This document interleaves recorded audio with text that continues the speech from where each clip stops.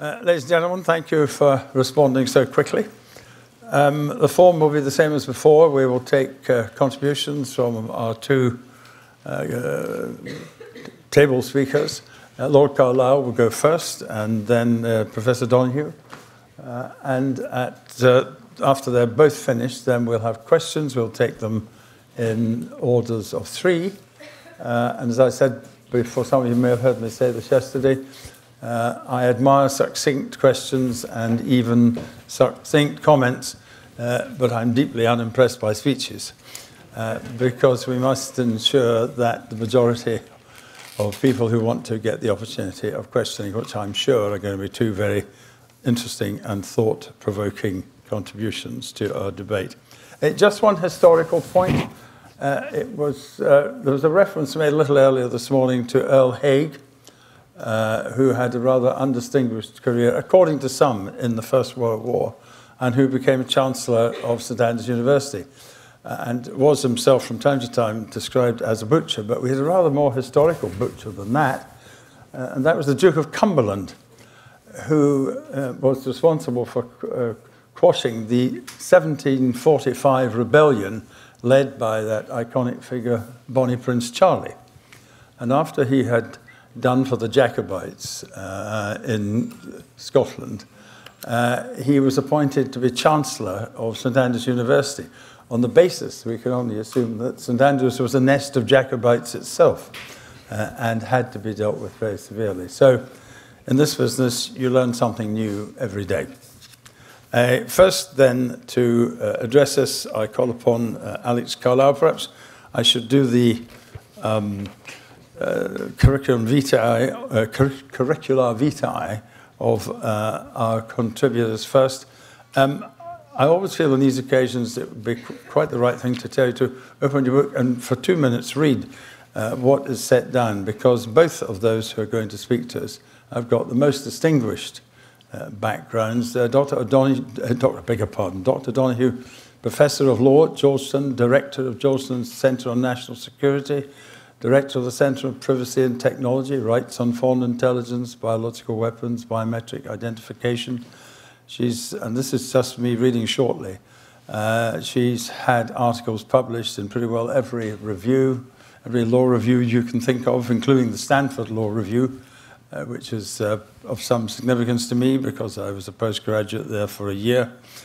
She has an AB, an MA, a JD, and a PhD, and she has been positively international in her academic career.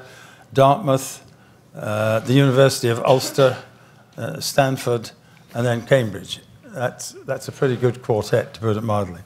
And Lord Carlile, who is, like myself, a former Liberal Democrat member of Parliament, with whom I shared a room in the House of Commons just a few years ago. Well, actually quite a few. And nowadays we share a room in the House of Lords. A Welshman, called to the bar by Gray's Inn in 1970 and became Queen's Counsel in 94 at the age of 36. I think, if my memory serves me right, one of the youngest ever to be admitted to the rank of Queen's Counsel. He has been a Deputy High Court Judge, Chairman of the Competition Appeal Tribunal. He was awarded a CBE for his contribution on behalf of the government as the government's principal advisor on legislation with regard to terrorism, and he has since created his own organization, his own company, SC Strategy Limited, which provides strategic advice and is available for foreign and public policy consultancy. They are stratospherically achievers. You couldn't possibly afford them, ladies and gentlemen. My very good friend, Lord Carlile. Thank you very much, and thank you, Ming, for that introduction, and particularly for the short lesson in Scottish history. In all the years I've shared a parliamentary office with Menzies Campbell, I've had quite a few lessons in Scottish history, but not that particular one, so there really is something new on every occasion. I'm delighted to be here with these two great universities, and I want to thank Georgetown for the wonderful hospitality we have had. When Lord Campbell was opening the whole proceeding yesterday, he commented that we are often taken by surprise that when 9/11 happened, we didn't seem quite to know what was coming or to be properly prepared for it. And that was actually inexcusable because it had been predicted. For example, in 1998, a British government policy paper contained the following: and there is the potential, if the right targets are hit, such as strategic computer systems running banking or air traffic control operations, to affect thousands or even millions of people.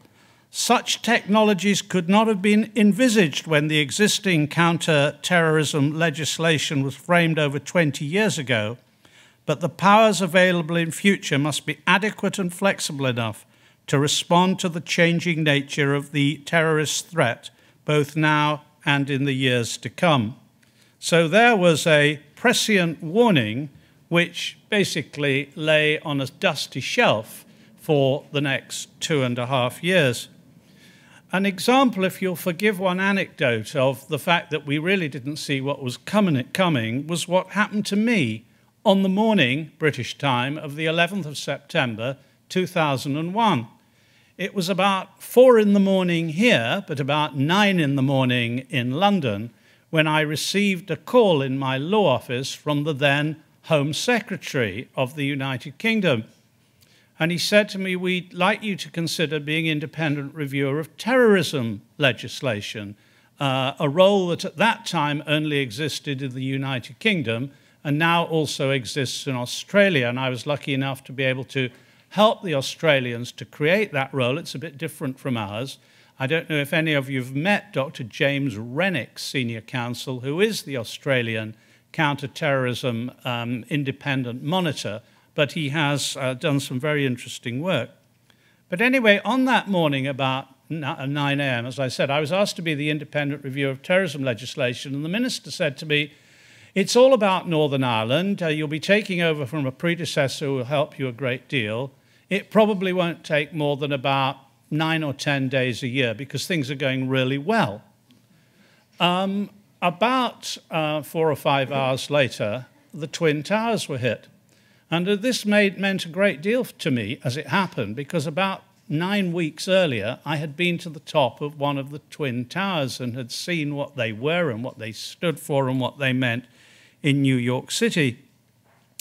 The Home Office telephoned me during the afternoon, 2 or 3 hours after the event, and memorably, the Home Secretary's private secretary said to me, we think it might involve a bit more work now, Lord Carlile. And I replied, the only person I have told is my wife, because I felt I should, because terrorism is involved.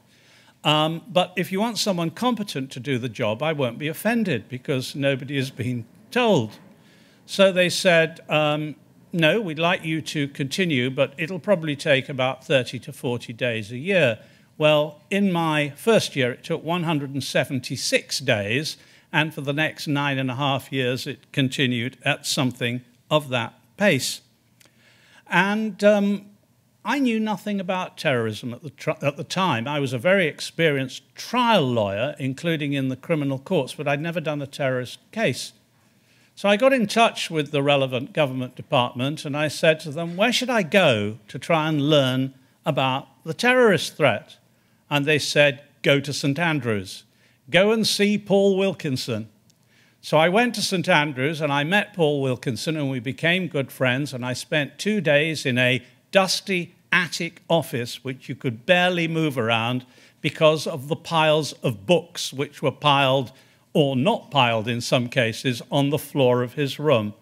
And I was rightly advised to go and see Paul Wilkinson, and I have great respect for what he did and what is continued in the department at St. Andrews, and of course the partnership with Georgetown University. The independent reviewer of terrorism legislation, as I've already said, is a creature who only exists in the United Kingdom and in Australia, so far as I'm aware. there was an attempt to try and bring some of the elements of that job to the United States. Quintin Viktorovich, who some of you I think will know, came to London and was embedded in the United States Embassy in London for about a year and a half, maybe a little more, and came back, and his brief when he returned, as I understood it at least, was to try and produce a thread of consistent policy countering violent extremism in the United States. It didn't really work, not through any fault of his, but because you have in the United States such an extraordinarily devolved system of government that it's very difficult to persuade the constituent parts to do the same thing universally. And you know that piece better than I. But the independent reviewer's job is an important one, I would claim, not just because I did it, but because it speaks truth to power. And one of the things that academics have to do is not campaign, I'll come back to that theme a little bit later, but use your research so that you can speak truth to the executive and political branches of government so that when they exercise the levers of power, they know what they're doing, and if they get it wrong, they're rightly blamed for doing the wrong thing. And the situation in the United Kingdom is a good example of this now. Lord Campbell and I were in the 1987 to 1992 Parliament, where, if I remember rightly, Prime Minister Thatcher had a majority of 102, the biggest majority there's been in our time, but Boris Johnson has come close to it. His majority, as stated, is in truth bigger because there are a number of Sinn Féin members of Parliament who do not attend on principle. So the government is as powerful as the Thatcher government was between 1987 and 1992. And clever as many of them are, and some of them, including the Prime Minister, are remarkably clever, they're also remarkably opinionated. One of the things you have to remember about Boris Johnson is that he's really a journalist. And, you know, that may be praise, but not 100% praise. So truth to power is very much needed. The Australian monitor has some statutory power. He has the power to have orders made in Parliament. He has the power to call witnesses and make them attend before him formally. The British Independent Reviewer of Terrorism legislation, and there have been two since me, I call the current one my grandson, they do not have any formal power except the power to name and shame. And just to give you an example, I've had occasions when I have written draft reports, sent them through to the relevant government department for factual correction, and be called in because there's been a decision to change policy before my report was published, criticising the policy for the time being. That's a peculiarly British way of doing things, but it does work in our jurisdiction. The most difficult part of terrorism legislation, and legislation is my theme this morning, is what we call prevent. Prevent is one of the four parts of the counter-terrorism strategy known as contest, or as someone said yesterday, contest. I'm not sure which is right. Anyway, I call it contest. It's prevent. Prevent is the part of counter-terrorism policy which is designed to do what it says on the tin, prevent people from becoming terrorists by identifying them and taking them, if they are willing, because it's entirely voluntary, into programs in which it is hoped they can be persuaded to be terrorists no more. And there are many success stories and many failures. And also there are many references which were appropriate, and there were many references which were inappropriate. So it's unsurprisingly a policy that causes a great amount of controversy. It's not helped by academics, and I say that with great caution in this august gathering, and I do not for one moment single out a single academic from St Andrews or Georgetown or any of the other universities that I'm involved with, notably King's College London and the University of Swansea, the Hillary Rodham Clinton School of Law at Swansea University. They're all good, but otherwise I wouldn't be working with them. But on prevent, there are maybe 200 papers, by academics, I've read them all, by academics who are campaigning, who start with the assumption that prevent is bad and then justify it in their academic research. And frankly, they're no help to anyone. We're back to the question of talking truth to power. Academics have a value if they put together good quality research, make an ethical analysis of what they have done, turn it into propositions which are more easily understood than some academic product I've read, and then give it to power as truth. And the sorts of academics represented here today are exactly that kind of valuable contributor, but it is not always so. The quality of legislation in the United Kingdom is quite high on the whole. It has a pretty different gestation from the United States. Parliament and the Hill are very much an example of division by a common language. The whole dynamics, the whole process is different. And the essence of the difference is that you in the United States have a very strong executive arm of government. It's unimaginable that even a powerful prime minister like Margaret Thatcher or Boris Johnson could create new foreign policy by the use of 120 letters a few times a day, or whatever the permissible amount of a tweet is now. It just wouldn't happen, because there is no measurable executive power outside Parliament in the United Kingdom. Even when there's a big majority government, it's subject to parliamentary scrutiny. And I think you, Ming, would probably agree with me that there are some issues, however big the government's majority, on which MPs would just rebel. They just wouldn't follow their government. So there's that dynamic. I'm not saying that the United Kingdom is a paragon of democracy. It's just a different kind of system. There is a danger, though, where Parliament is making most of the decisions of reactive legislation. We have a newspaper in the United Kingdom called the Daily Mail. It's worth looking at the Mail online. It's quite an attractive read. It follows the opinion which it perceives the public has. For example, last Sunday, it had 21 articles on Meghan and Harry, just while the government was pursuing successfully its Brexit departure legislation through Parliament. But it judged Meghan and Harry to be of much more interest. Yeah, they're a bit interesting, but in truth, in political terms, they don't matter at all. And the Daily Mail online has in its home news something called by politicians the sidebar of shame, because we all read it regularly to make sure that we're not in it, hopefully. And Ming and I have occasionally appeared in the sidebar of shame, but usually in a moderately respectable way. So there is a danger. The reason for mentioning that is a serious one. There is a danger that when something happens, like the recent murder of 2 people by a former terrorist convict who was perceived to be a reformed character, went to a seminar where he was to speak about being a reformed character and why, went out and killed 2 people with a knife whilst wearing a fake suicide vest before the police shot him dead. There is a danger that that kind of event will lead to the demand something has to be done, and then inappropriate legislation is introduced. One of the roles of the Independent Reviewer of Terrorism legislation, this is a statutory role, is to comment by reports, which are published, on the government's proposals for new legislation. There are some in existence at the moment, and the current independent reviewer, Jonathan Hall QC, has already commented on them.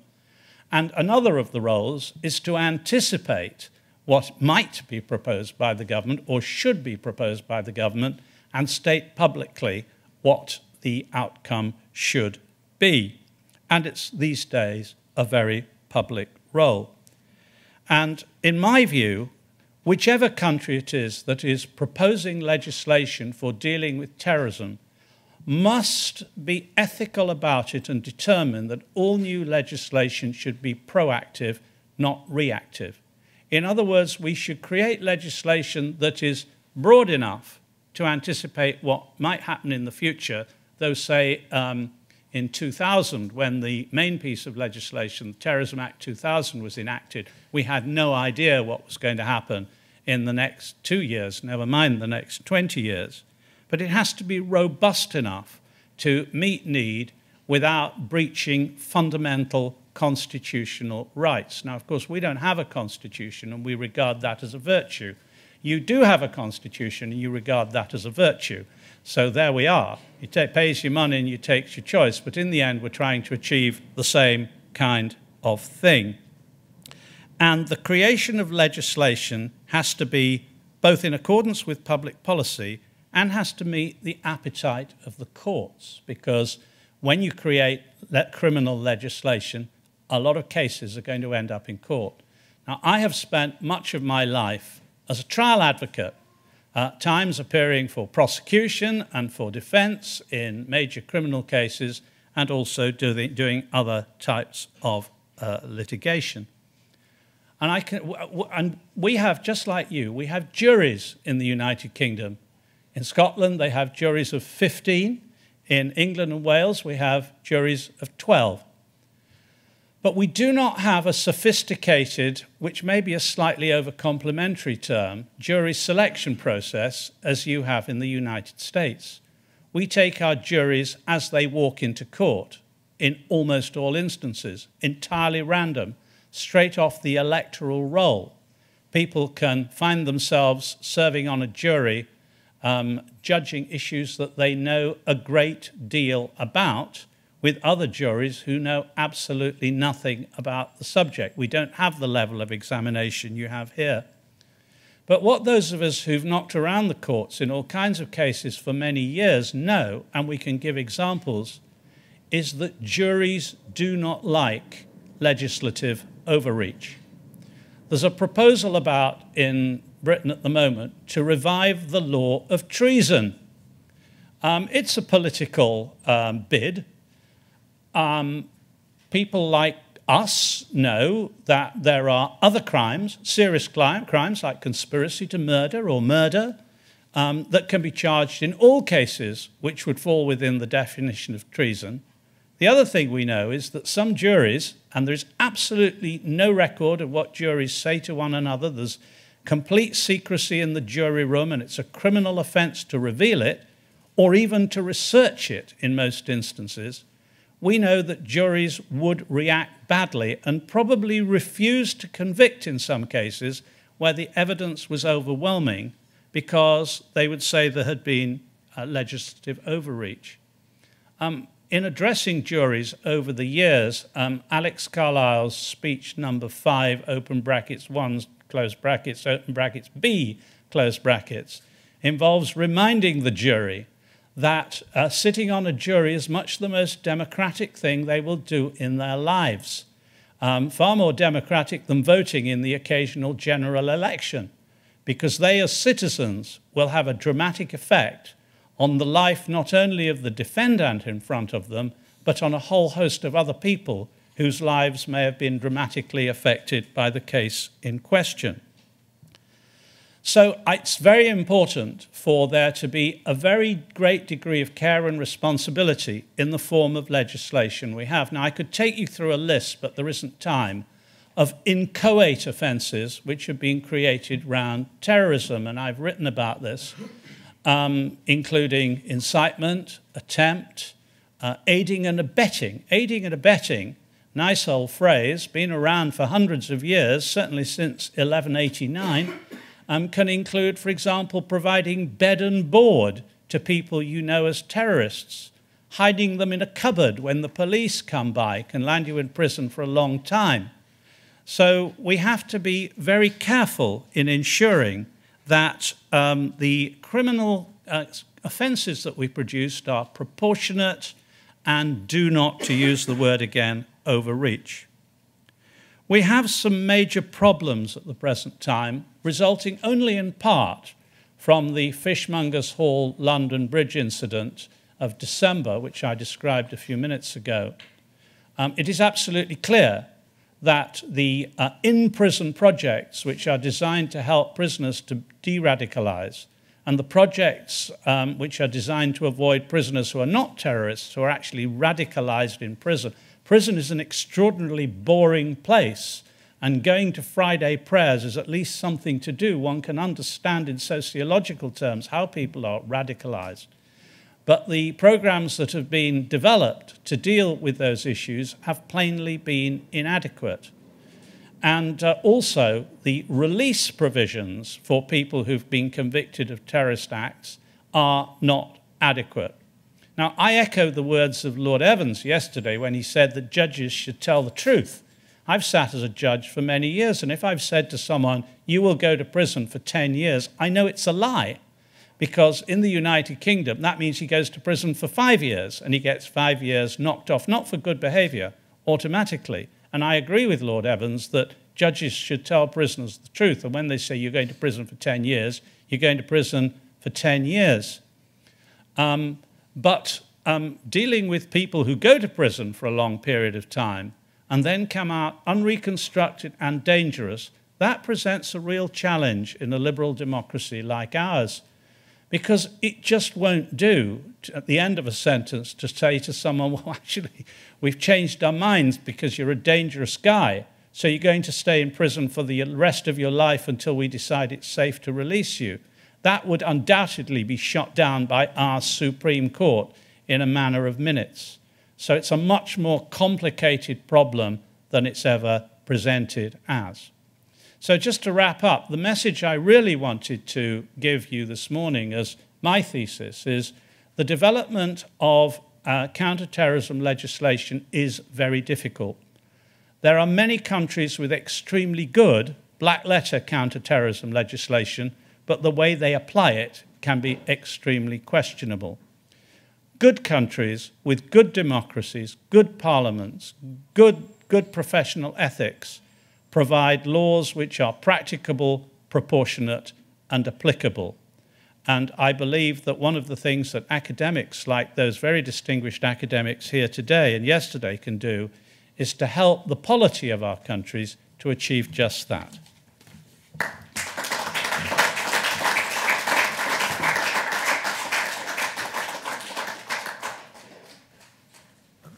And now, Professor Donohue. Great. Thank you very much. And thank you, Lord Campbell, for your generous and very kind introduction.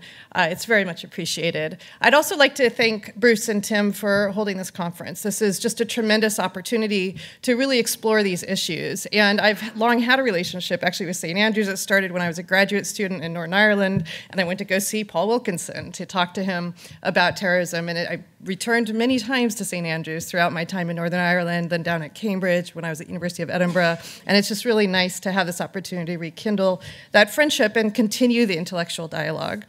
I'd also like to thank Lord Carlile. It's both a pleasure and a privilege to meet him. I have followed his work for years. It's had a tremendous influence on my own research and my own work. In fact, it's still being discussed amongst academics. I was in October, I was at an Offences Against the State Act conference at Dublin at Trinity, and there was a very lively debate about some of your previous reports and the implications now and how to think about it. And I'm happy to say that, you know, Gerard Hogan, Clive Walker, and I, we were debating Prevent, not in a campaign way, but in a really concerted discussion of what's the best way forward. So your work has had a profound influence on both sides of the Atlantic as well as across the Irish Sea.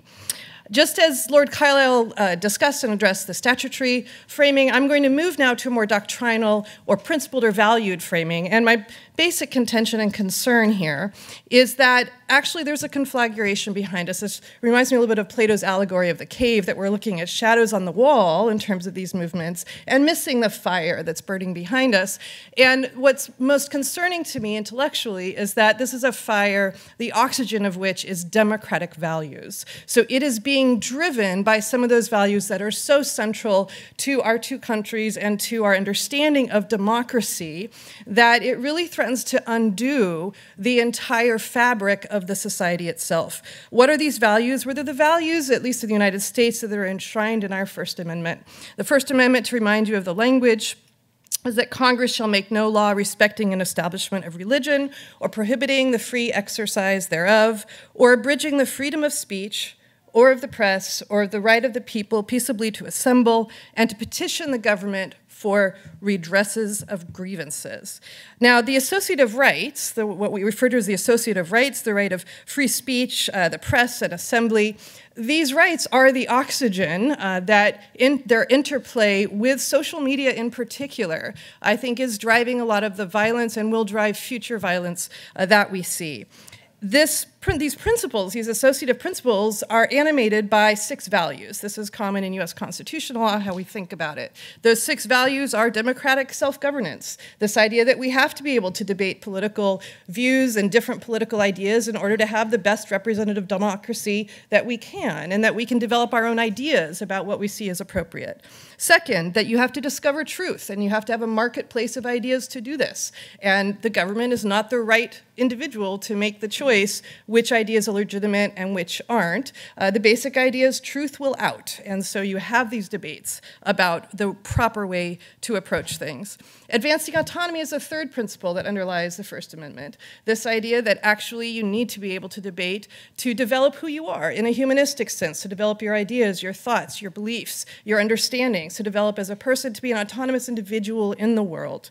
Fourth, that you promote tolerance. Here in the United States, we come from every country in the world. We have every religion represented here, and we have to get used to being offended. So when people say nasty things, you have to not end up in fisticuffs every time, right? Chaplinsky, right? There's this idea that you have to get used to being offended because that's what it means to have a pluralistic, liberal society, small l.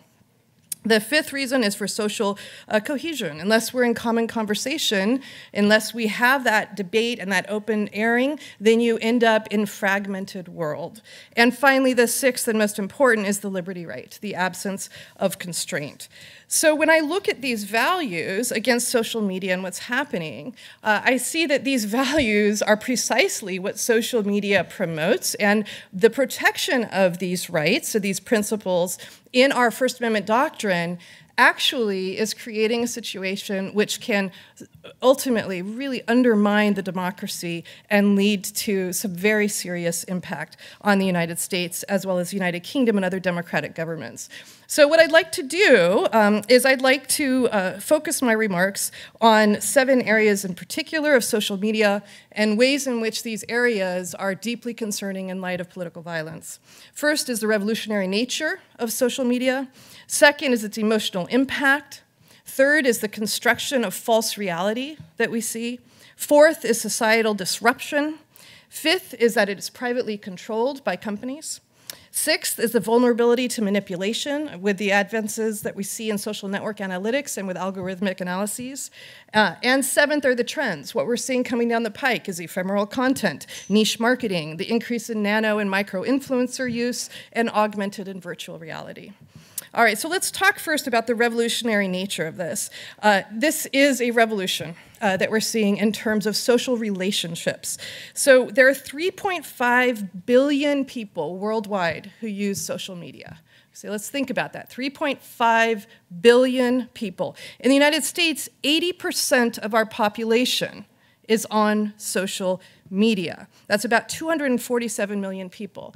In the United Kingdom, 67% of the population is on social media. So that's about 45 million people. And what we're seeing is it's a higher number amongst younger people. So the United Kingdom, for instance, 94% of individuals aged 25 to 34 use it. 98% of people aged 16 to 24 in the United Kingdom are on social media. And at the other end of the spectrum, 75 and above, only 38% are on social media. Even this number has doubled in 3 years, the number of people 75 and over. So the trend is towards almost 100% use of social media in these societies. There are a number of super sites that really control this. So Facebook has 2.4 billion users worldwide right now. 2.41 billion people. In the United States, there are 240 million. In the UK, 44 million people use Facebook in the United Kingdom. WhatsApp has 1.5 billion active users globally. 60 billion messages a day are being sent. LinkedIn has 260 million active users globally, 146 million in the United States, 27 million in the United Kingdom. Twitter has 336 million people globally who use Twitter. Now, this is an entirely new kind of social relationship that's being established through social media. And it's not just one kind of relationship. There are 7 or 8 in the taxonomy of social media that are being developed that did not exist before. Right, so these are new relationships that we're seeing. The first kind is networking, right? So Facebook, it's the #3 most visited site in the United States. These are being used for terrorist purposes, right? If you think about actually what's being done, Sri Lanka, the attacks in Sri Lanka used Facebook beforehand. They were announced beforehand that they were going to engage in this. LinkedIn, Google, Swarm. Swarm was spun off of Foursquare, for those of you in the social media world. It was in May 2014. This is one whole kind of social media networking, but it's not the only kind, right? We also have product and service reviews and recommendations like Yelp and TripAdvisor and Foursquare. We have microblogging like Twitter, Plurk, Tumblr, 4chan, 8chan for that matter. 4chan, for those of you, there was a question earlier about 4chan. Somebody mentioned 4chan and 8chan as well. These are becoming famous because these are kind of the places where you see a lot of right-wing, very strident, neo-Nazi groups and hate groups are starting to gather on these sites themselves. So 4chan actually morphed into 8chan, which is also called Infinity Chan, or it's stylized as an infinity symbol and then Chan. The New Zealand shooter announced his attack before he did it on 8chan. The El Paso shooting in August 2019, 20 minutes before he started shooting, he posted on 8chan that he was going to kill all Mexicans in the Walmart, and he actually put the manifesto up before killing 22 people and injuring 26 others. He was using social media to portray that message. And earlier, Tim mentioned in his remarks, reference back to Jenkins' remark in 1974, I think it was, that terrorism is theater. Social media allows that theater to play out real time in front of people, and they can watch this happen. The Taliban is taking advantage of this. They actually have an increasing presence. They broadcast in 6 different languages on Twitter. They have Arabic, English, Pashto, Persian, Turkish, and Urdu that they're using on Twitter. And this is in a country that has a 31% literacy rate, and they're moving over to social media as a way to legitimate their presence and their communications. There are also photo sharing applications, right? So we have Instagram and Imgur, Snapchat, and Pinterest. Now, why this matters is these are ephemeral, right? So Snapchat, you send a message, the message disappears. So you have the potential to communicate globally with other users in a way that is not traceable, where that message actually disappears. There are music and video sharing. Facebook Live, you can stream it while you're doing something. And in fact, this was used by the New Zealand shooter. When he announced he was going to engage in the shootings in Christchurch on 8chan, he then, with a GoPro camera, filmed his shooting live on Facebook Live, then reposted it to YouTube and to Twitter, and then commented on it on Reddit, using all of these different social media platforms to get his message out. Other video sharing, YouTube, Vine, Periscope, Vimeo, TikTok, of course, is Chinese controlled. The US Department of Defense recently announced that none of their personnel could use TikTok or have TikTok on their devices because there's a lot of concern about ways in which that's being used for espionage. Now, in addition to these video sites, there are discussion sites like Reddit or Quora, and there are chat rooms. So, for instance, in WhatsApp, if you look at the Taliban's chat rooms on WhatsApp, they include numbers from Afghanistan, the Emirates, Iran, Kuwait, Pakistan, Saudi Arabia, bringing together people from around the world in a common interest. There's also the final category is the sharing economy, and this is one that the London mayor actually has been very critical of, the sharing economy, and this is things like Airbnb or Rover. You can apparently share both pets and care of pets, depending on when you go on vacation. That this is actually seen as really undermining fair wage and decent working conditions, the kind of new share economy that's been growing here. So what do we get from this? Well, these are new relationships. And these are relationships that allow people to do things they couldn't do before, or things that they could do before but can do it much quicker, much cheaper, much more easily. So for instance, look at international recruitment for terrorist organizations. ISIS. Pete Singer, one of my friends and colleagues from we were postdocs together sitting in a closet at Harvard in the good old days. He's now written a wonderful book called Like War, which looks at social media, and he's documented how ISIS has actually recruited 30,000 foreign fighters from social media. So ISIS, according to RAND, actually, there are 40,000 foreign fighters from 110 countries. Pete puts the number at 30,000 that were recruited over social media specifically. They opened about a dozen new franchises from Libya and Afghanistan to Nigeria and Bangladesh.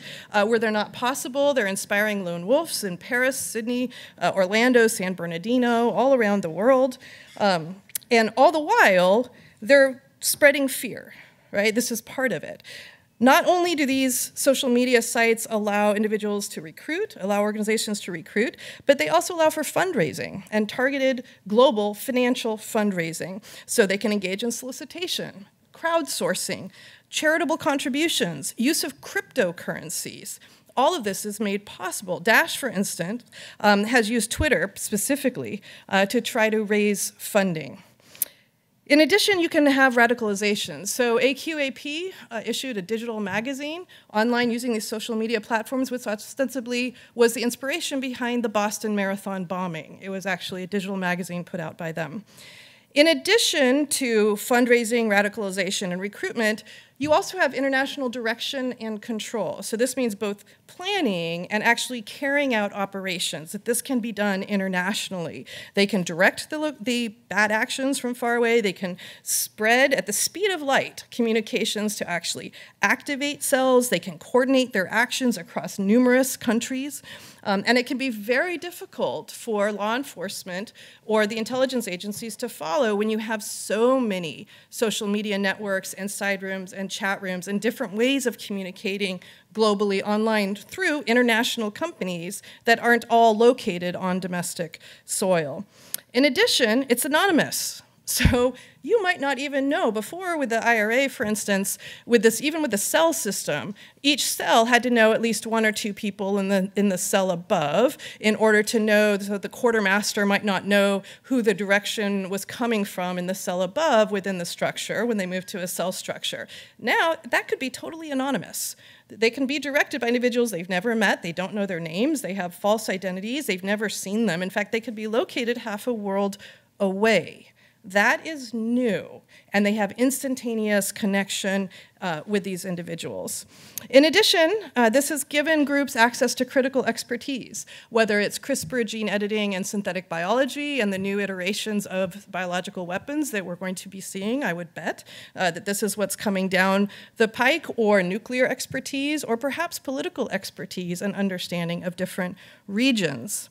It has provided these organizations with political support. This is the ocean. This is a new ocean, and it's a new ocean in which they can swim.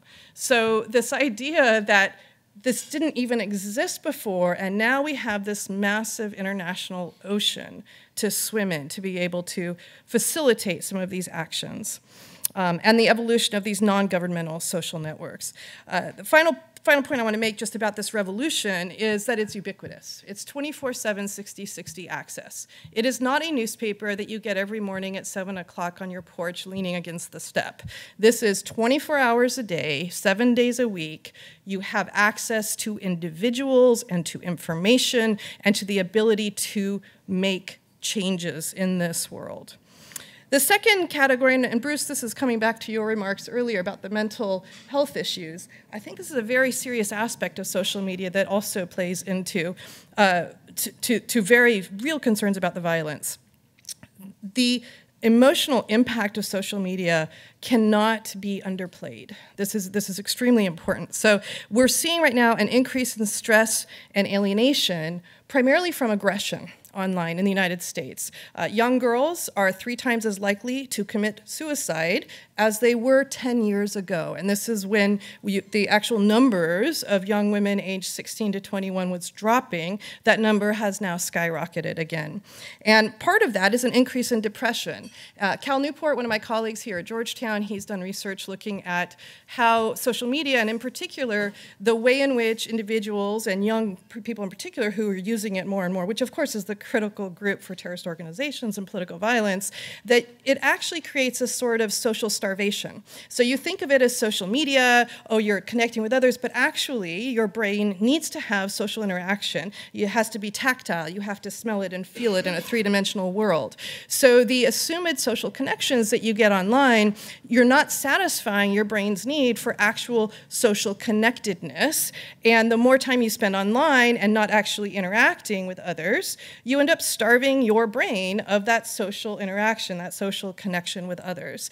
In addition, we see these just skyrocketing levels of depression in the United States, and that's tied to the like function. So when that like function was added, social media shifted from being, oh, hi, hello, how are you? I do this, you do this, to here's who I am, judge me. Is this good or not? What do you think about me? What do you think about this self that I'm portraying? And we're seeing increasing levels of depression and anxiety, particularly anxiety, coming out of that sense of others needing to like you in order to bolster your sense of self-confidence. That is a cultural phenomenon that we're seeing. We're also seeing an increase in fear and anger. So it turns out that the things that travel most swiftly through social media are fear and anger. And there's study after study after study has shown this. And part of this is the structure, right? Part of it is the structure of how social media works. So news comes in and somebody says, because it's not really news, right? It's emotionally mediated news. So the news comes in and one person says, oh my gosh, I'm so angry about this. And they put a heart, right? Because of course a like doesn't mean you endorse it. It just means, okay, I'm just upset about this. Somebody else is neutral. Somebody else says, I love this. The people who put the heart on it and say, this makes me so angry, that is much more likely to be picked up and carried on by others and amplified by further emotional content, increasing levels of fear and hatred in many cases as well. And there are many studies, actually, that support that this is actually how it works.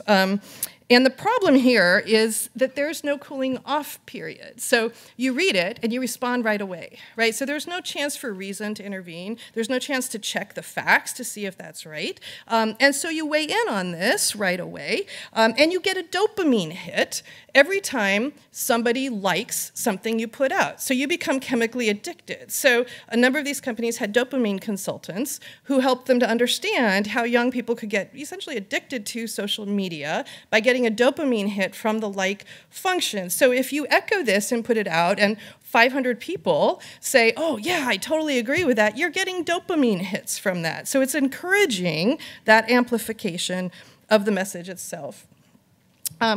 There's also this sense of principle. So when you suddenly are exposed to information that maybe you didn't know before, may or may not be true, you find out about it for the first time, you react to it. And this reminds me of this old joke from Belfast where Seamus and Mark were playing in the playground, and Seamus came up and hit Mark, right?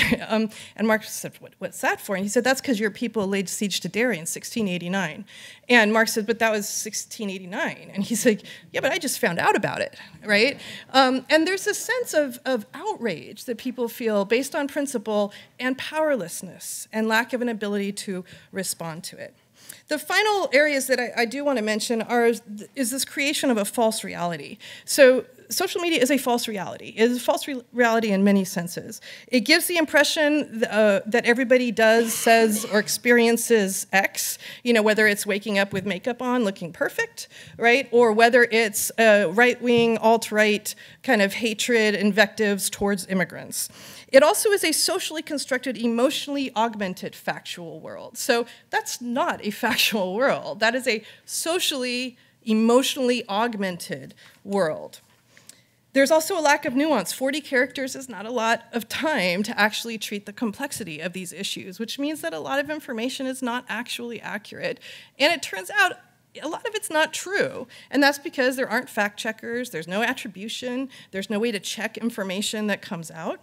In addition, and when that happens, you have stereotyping, you have cognitive biases that kick in, you have anchoring bias, mirroring bias kick in.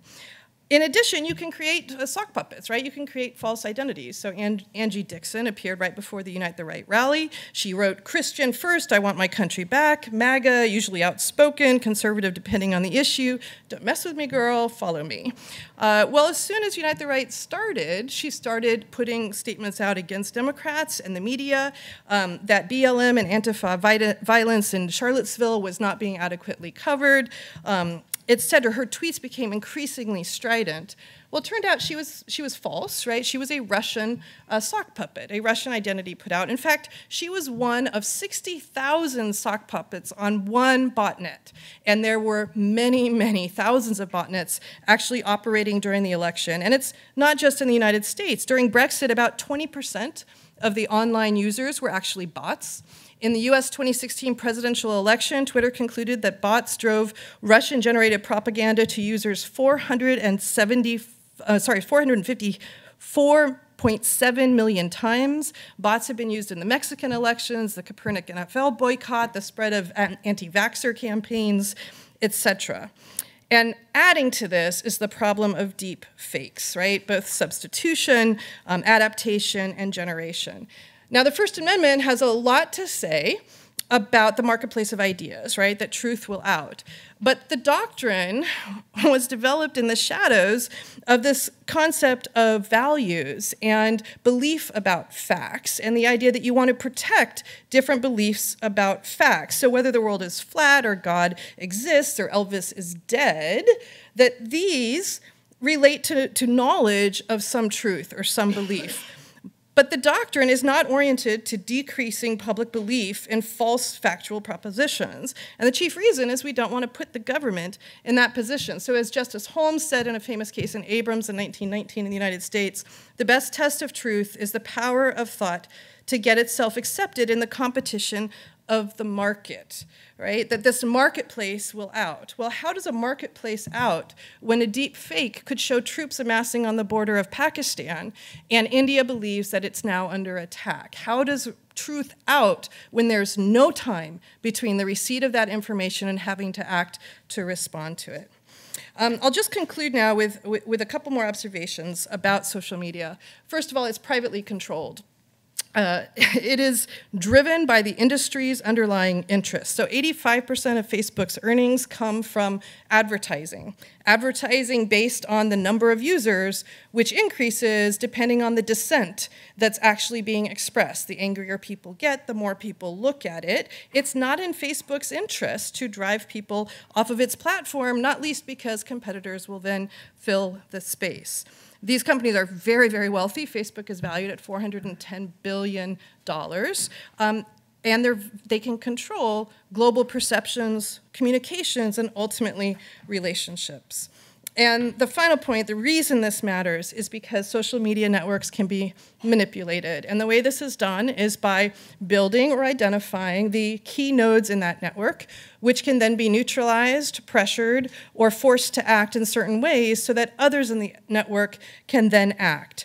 So the issue is not just building the structure itself or manipulating the structure, the electorate, a la Cambridge Analytica, but it's then causing change in this world based on what that network does. This is exactly what the United States attempted to do with Zunzunio, a Cuban Twitter that was set up based on football scores, football in the soccer sense, football scores, music, weather reports. It was then going to be used to try to cause a Cuban Spring much like the Arab Spring by pressuring these nodes with a high eigenvector centrality.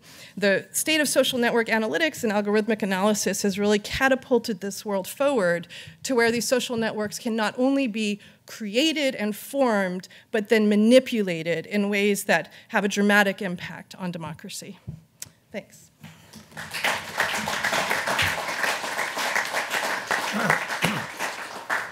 Well, there you have it, ladies and gentlemen. Two outstanding presentations involving process, principle, information, and analysis. It's what conferences like this ought to be. Now, there are roving microphones, and who would like... I'm rather blinded by the lights, because this is all being recorded for posterity.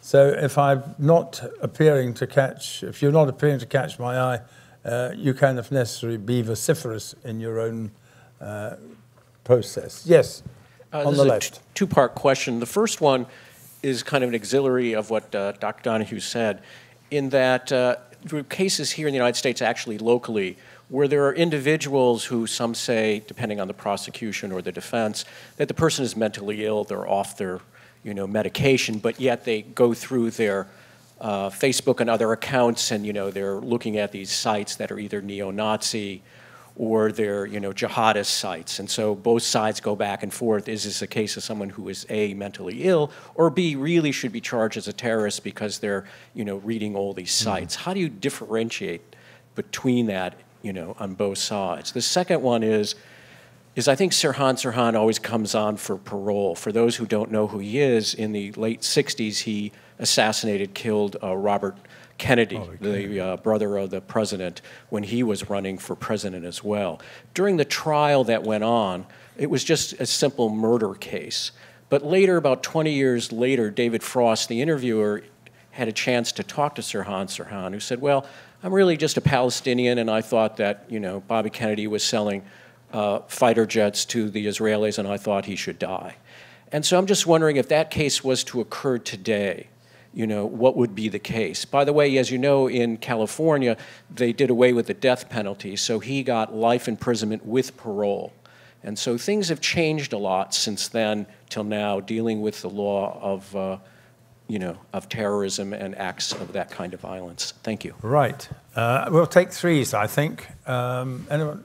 Who else?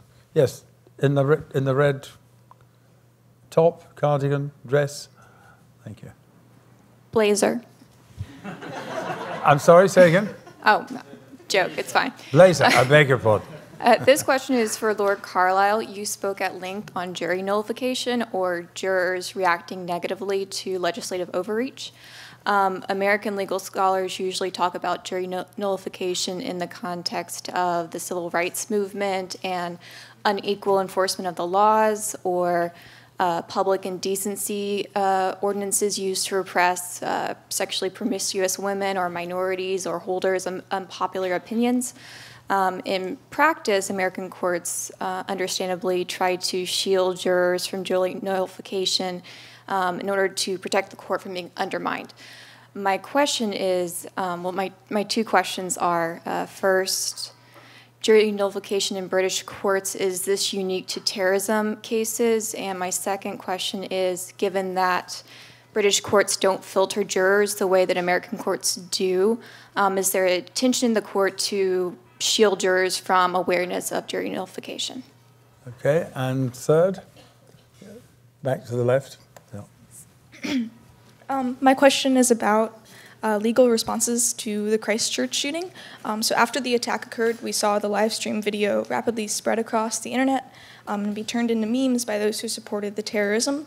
In response, we saw the government of New Zealand criminalize the possession and sharing of the video and the manifesto.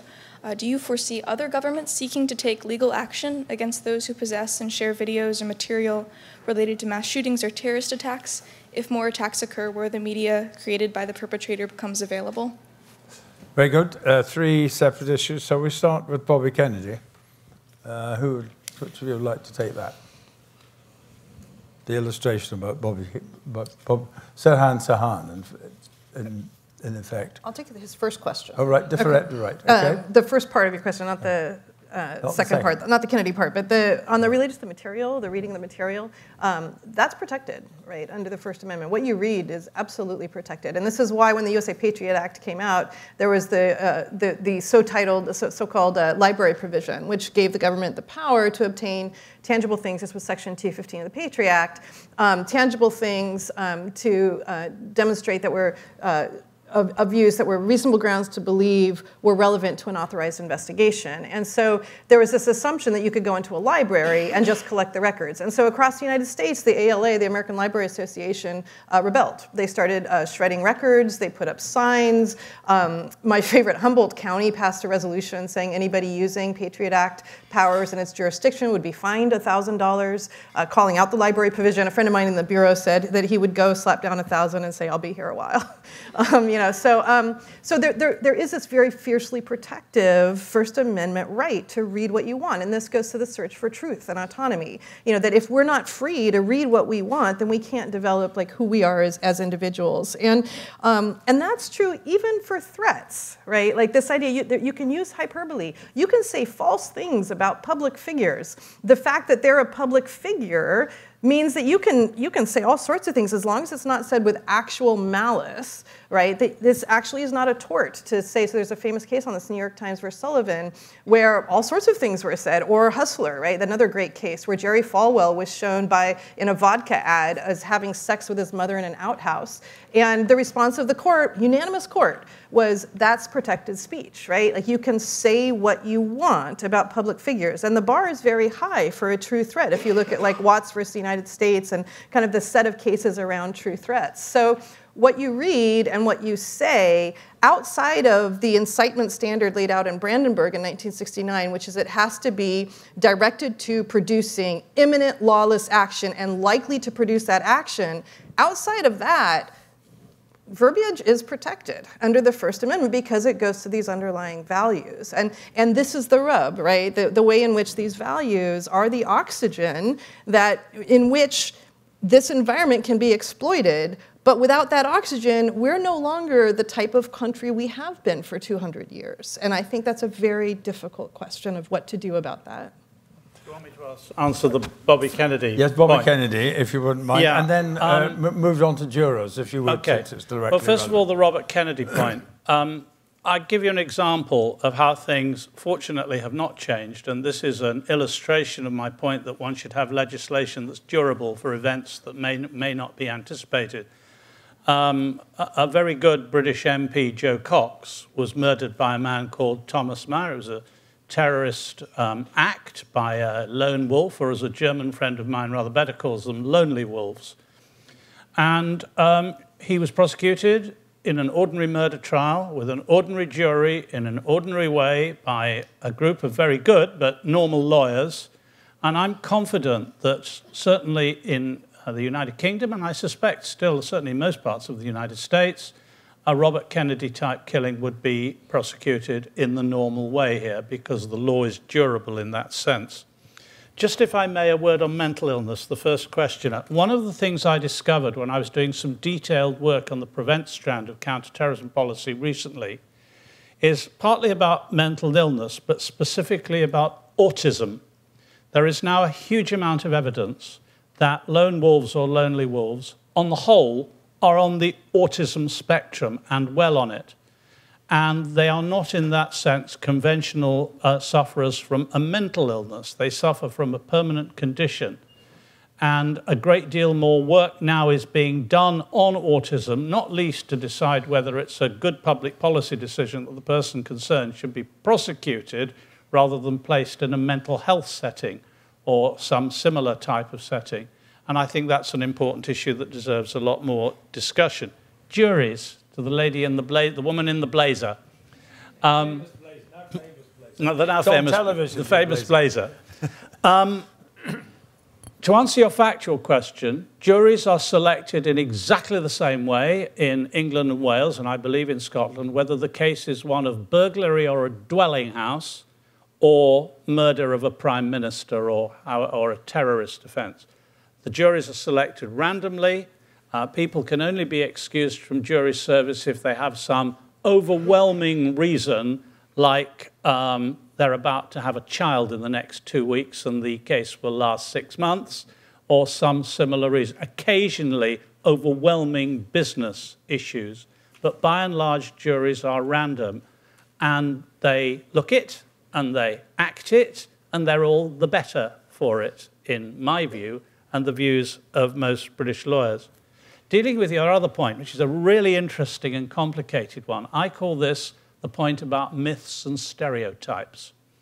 Prosecutors in particular in the United Kingdom have spent a great deal of recent years trying to remove myths and stereotypes from court cases. So to take an old one that used to be used when I was a young barrister doing lots of very ordinary, if they can be described as that, rape trials, if the female victim was out at night in cold weather wearing not a great deal of clothing, then there was a sort of myth that she was asking for it really, so it couldn't possibly have been a rape. Now, that kind of stuff has been got rid of by and large. It's obviously very difficult to deal with people's deep-rooted prejudices, which still do exist. But I think that the court system and the judiciary in particular can do a great deal of work in that context to remove those assumptions. The way we train judges in England and Wales, which is through something called, rather grandly called the Judicial College. It's judicial, but there isn't a college. It provides part-time courses.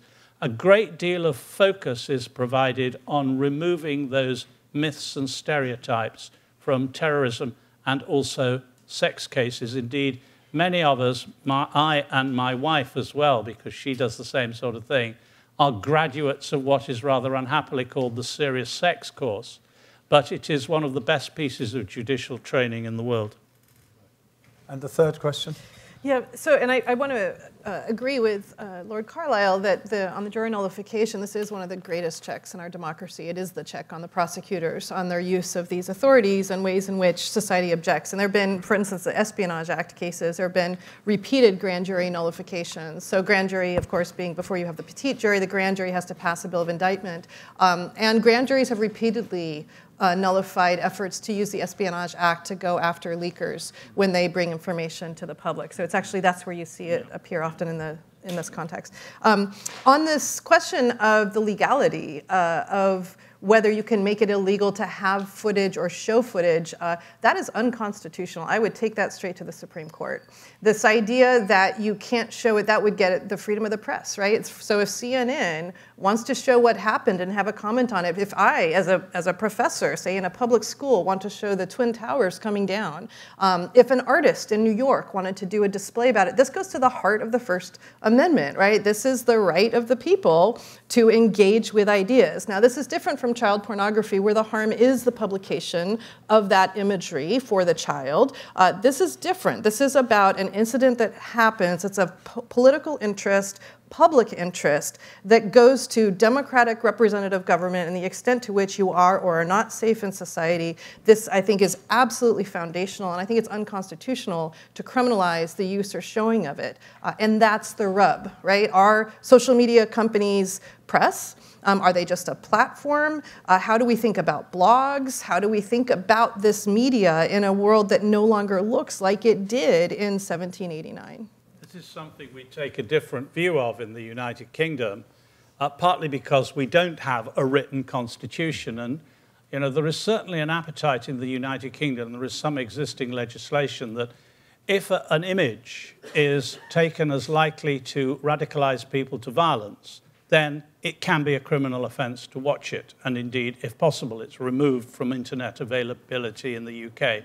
So that, for example, watching the beheading with knives of prisoners by a British terrorist called Jihadi John, that is something that is now, I believe, is it still available? I think not, probably in Britain. Not by conventional means, anyway. Just a word myself on the question of rape. I, like Alex, both prosecuted and defended in rape cases in my professional life. And I have to say, as far as criminal trials are concerned, I find them both the most difficult and the most unsatisfactory, because they were, to a very large extent, conditioned by these myths. Now, one of the myths on the part of those who were prosecuting was that the more women that you got on the jury, the more likely there would be for a conviction. Why? Because women would be more critical of the victim. And the opposite was true. Indeed. On the assumption, not only perhaps that she'd been out at a party or something of the kind, but that she'd had something to drink. And so all these myths rather piled up. And that was one of the reasons why these cases were often very unsatisfactory, either because what should have been convictions were not obtained, or because legitimate defences fell. So I don't look back upon it with any great deal of enthusiasm, but as has been said, things are changing. And just very quickly on the question of jurors, position exactly the same in Scotland. Scotland has a separate legal jurisdiction. Scottish law is a civil law system. You don't have that in this country, with the one exception of one state in the south. But that's because when Scotland and England were at each other's throats, the Scottish scholars went to Leiden and Utrecht in Holland, and they brought back the law they learned there, which was a civil law system based on Roman law. So, as I said, you come along here, you always learn something new every day. More questions, please. And by the way, I'm going to exercise slight editorial discipline and say you're allowed one question and not two. Yes, who's first? Hi, thank you very much for your comments today. Dr. Donohue, I'm especially interested in what you were talking about with all the information that's out there, especially as it relates to CRISPR technology, BW in general. There's just the general discourse that comes from experts and scientists out there sharing information. Of course, we would never want to stem that tide, but we always worry about the weaponization by anyone seeking to do ill. So I guess my question is, what are your thoughts on sort of the sort of policy, legal implications of trying to influence or counter that narrative of any sort of state entities trying to put out disinformation or control the appearance of that information on platforms, or even interact with people showing interest in that sort of information, whether in their official capacity or potentially taking on some sort of virtual persona. Thank you. If that's one, two, please. Anyone else? Yes, at the back. Hi. My question is regarding the globalization of terrorism, especially with social media. To what extent does this necessitate a cooperative security response, and to what extent would that actually be practical? Right, cooperation. And third, surely you have not been silenced by the intellectual quality of the presentations. Oh yes, right on the right as I look. So, Dr. Donohue, it seems like we're in something of a bind, given that you've said that there's a legal tradition of free speech, but also that said speech is hard to police and can be inciting. In other words, to put it simply, is there any hope for the future? Well, that seems to be a matter of philosophy, perhaps, rather than anything else. That's two questions directly to yourself, Dr. So would you like to do 1 and 3?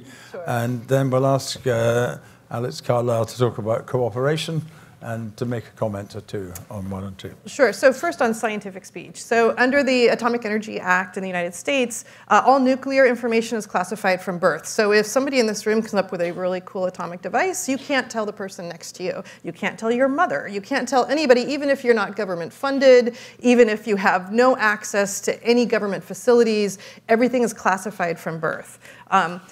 That was our model for scientific speech for many years. Until this case comes along, coincidentally, during 2001. So in Australia, every 4 or 5 years, there was a sudden increase in the rodent population, and they would wipe out the crops. And so some researchers in Australia had this idea, wow, if we can find a disease that's highly virulent and have it transmit, but have it transmit the inability to reproduce. So we don't kill all the rodents at once and then have disease, but they just live out their lives without reproducing, then we can stop having this hit to the GDP every time they eat the crops. So they took a particular disease, mousepox, which is closely related to human smallpox, which is the #1 killer of human beings in history. And they took mousepox, and they found that some of the mice were immunoresistant to mousepox. So they did a very easy tweak, a very simple tweak that took 3 feet of countertop, $1,000, and a basic degree in undergraduate microbiology. And they came up with a disease that was 100% lethal. And so the question is, what do? Do they publish this or do they not? So initially they told the military. To their knowledge, the military did nothing about it. They published it in February 2001 in the American Society for Microbiology in a journal under the rather innocuous title Interleukin-4. It's just one of these like biological titles that came out. Well, nothing happened until the anthrax mailings that followed 9/11. And Ron Atlas, who was the head of the American Society for Microbiology, got called to the White House and told that if he didn't stop articles like this from coming out, that actually they would pass a law and get it through Congress censoring microbiologists and not allowing them to publish anything. Okay, now this was problematic at many, many levels, not least because a disease that's 100% lethal will burn itself out. It actually is not a very effective disease. So the Spanish flu had like a 2 to 5% kind of lethality rate, and it was able to persist and be carried from host to host because of that. But even with that rate, it killed 50 million people. I actually was at the National Archives in London researching the Spanish flu, which was initially thought to be a biological weapons attack launched. So Lord Hankey formed the Biological Weapons Committee in response to the Spanish flu in the United Kingdom. So if you look at this, okay, what if our biologists can't publish basic microbiology? Well, think about virology. Almost anything could be weaponized and used against people, right? So yes, it can be used as a BW, but it can also be used for just fabulous advances, right? Think CRISPR, right? Think of what you can do. So for 2 years, I did a study with the National Academies on synthetic biology, looking at biological weapons. And synthetic biology uses chemistry and physics and biology, and they use it to create new life forms. It's crazy. You can grow semiconductors out of sludge by using chemistry and biology. You can do just like the most incredible things with synthetic biology. In fact, there's a high school competition at MIT every year where high school students come and create new life forms using biological processes like a screwdriver, right? That's the world we're in. So that train has left the station, right? So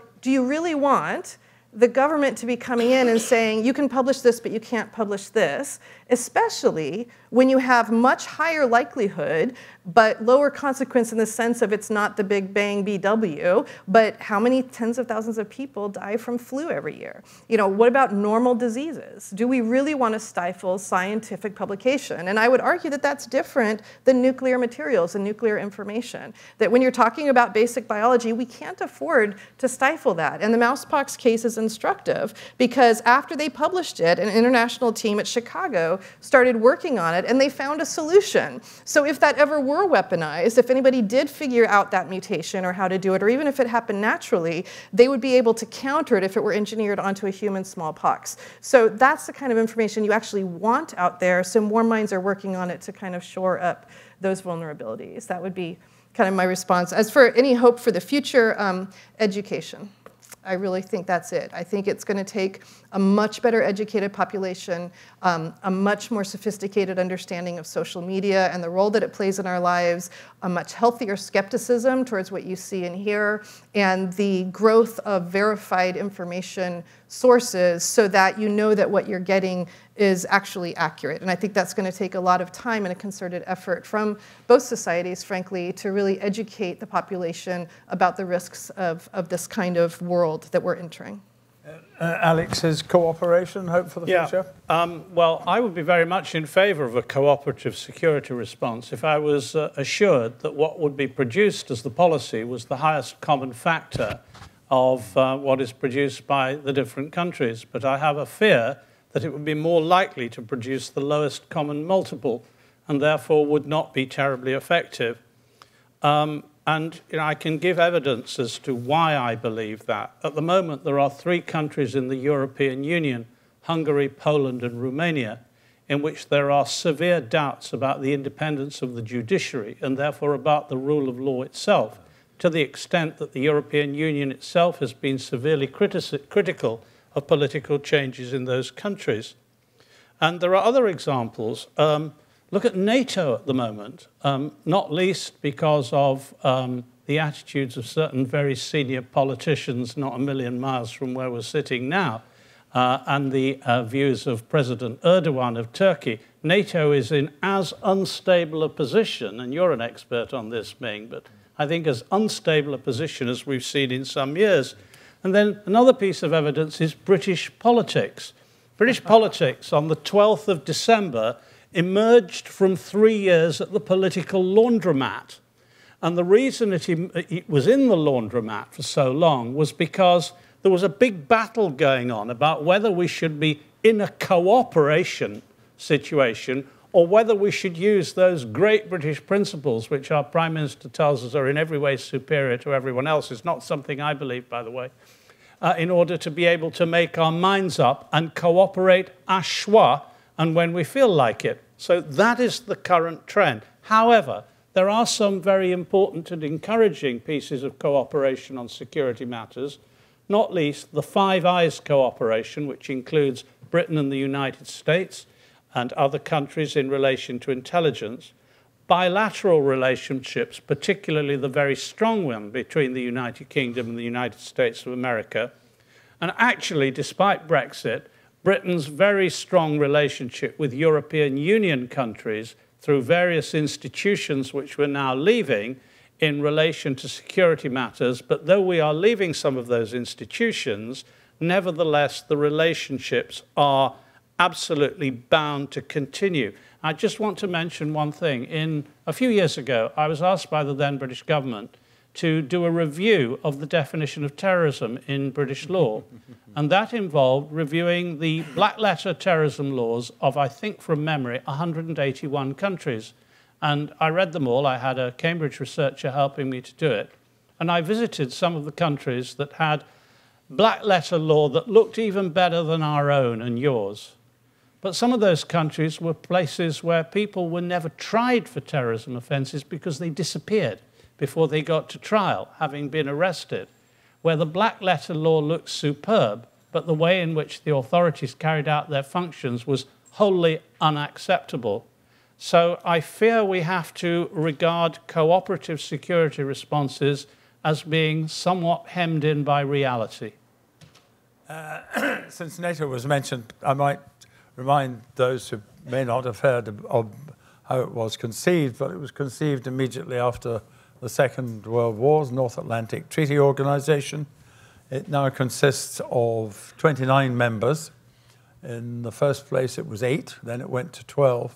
And very gradually, as countries have escaped from the yoke of communism, they have sought to preserve their independence by joining, first of all, the European Union, but second, NATO.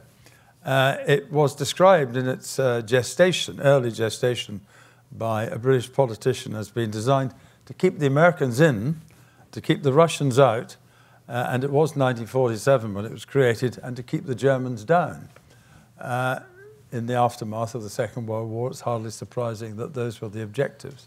But it remains the single most successful defensive organization ever in history. And the difficulties caused by President Trump are made all the more difficult, all the more effective, if you like, because he actually has a point. Because the United States, I don't know if you know this, is the largest contributor by a very, very substantial amount to the budget of NATO. And NATO countries are under obligation, following a recent summit, which was held in Wales, to spend 2% of GDP on their defence. And there are only about 5 or 6 countries, including the United Kingdom, I'm happy to say, but there are only about 5 or 6 countries that have done so. And one of the countries which has not done so is Germany. And Germany, of course, has the largest economy in Europe. And as a consequence, President Trump, it's hardly surprising, says, well, why should we in the United States pay over the top, as it were, for the defense of Europe, when there are countries which are better able to make a larger contribution than they do. And that has created a sense of crisis. Some of that is abated, but they had a meeting in London just before Christmas, which they don't call a summit, because if they'd called it a summit, they'd have had to produce a communique afterwards and they would have found a great deal of difficulty in finding a common text that all countries should support. So they simply called it a meeting of the heads of the nations of the members of NATO. I apprehend that lunch is upon us. Yes, of course. Forgive me for interrupting, but there was a question about counter-narrative that I'd like to answer, of course, from by all means. Somewhere down there. You get full value here, I want you to know. As it happens, we have 5 daughters, so I live in a family full of very strong-minded, clever women. And it's easy to say yes, but sometimes we have arguments. And one of our daughters, who's a lawyer and quite left-wing at the moment, she might grow out of it one day, she confronted me one evening at dinner and she said, I don't have a problem about the British government taking down internet sites which are radicalizing, but I have a real problem about middle-aged men in suits, and I'm merely quoting her, middle-aged men in suits thinking they can write a counter-narrative and put that up on the internet because it's not their role, they don't know what they're doing, and frankly, it's pretty offensive in principle. Well, we had we had an interesting dinner that evening. But she has a point. She does have a point. I think the answer to this is that government, we have a very good organization actually in the United Kingdom called RICU. It's developed a huge amount, and you know a lot about RICU, don't you? But it's developed a huge amount in the years I've known it. And it does put up counter-narratives.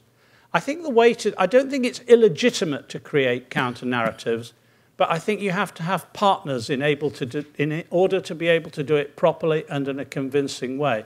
And I've been trying to say to our successive governments over the years, you've got to have a much stronger engagement with the private sector. There's a place in London called Internet Roundabout, the Old Street Roundabout. It's just a road intersection. And within 200 meters of the Old Street Roundabout, there are probably 200 companies producing things like computer games, full of brilliant young people writing programs. And I think governments should be working in partnership with companies like those to try and produce a counter-narrative which at least is interesting to the people who might be looking at these issues on the internet. But I do recognize that the question has a real foundation to it, and it's a difficult one to answer. Very briefly on young people. Young people wanted Britain to remain in the European Union by a far higher majority than any other section of the population. And it is and I'm sorry, this is a partisan point, but I'm sure you will aim off. It is a reflection, I think, on the fact that those of us older have not sufficiently made the case that the population of the United Kingdom as a whole has determined to remain in the European Union. By a very narrow majority we've left. And those who will have the consequences and the responsibility, most of all, will be the younger generation. So we have not bequeathed them with anything, frankly, that they might have expected and hoped for. Very dangerous when you get lawyers who like speaking.